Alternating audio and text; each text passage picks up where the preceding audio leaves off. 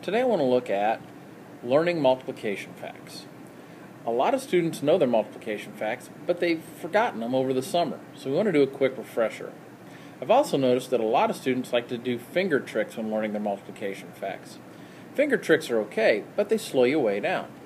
If your teacher's giving you a multiplication quiz, and they're timed like most teachers do, you're writing along, you come to the one you're stumped, but you remember the trick, you have to put your pencil down, put your hands up, figure out your finger trick, put your hands back down, pick your pencil up, write the answer, and then go on.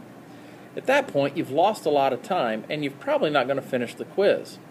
So today we're going to look at several different types of multiplication facts, but we're going to try to look at ways to remember them so we don't have to do finger tricks at all.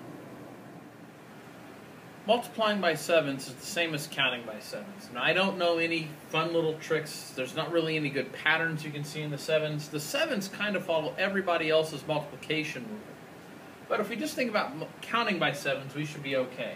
7 times 1 is 7. 7 times 2 is 14. 7 times 3 is 21.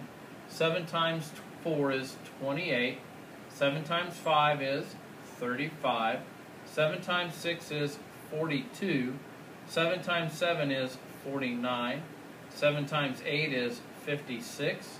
7 times 9 is 63. 7 times 10 is 70. 7 times 11 is 77. And 7 times 12 is 84. So there is a pattern, but the pattern is so large in the sevens that we don't see it start over again until tens, which doesn't help us learn the sevens multiplications very well. But there is a fun little trick you can do. You can think about singing a song. And it's a song everybody knows. 7, 14, 21, 28, 35, 42, 49, 56, 63. Now if you think about that, everybody sang happy birthday. So you just sing your sevens to the tune of happy birthday. 7, 14, 21, 28, 35, 42, 49, 56, 63. It's a good way to remember your sevens.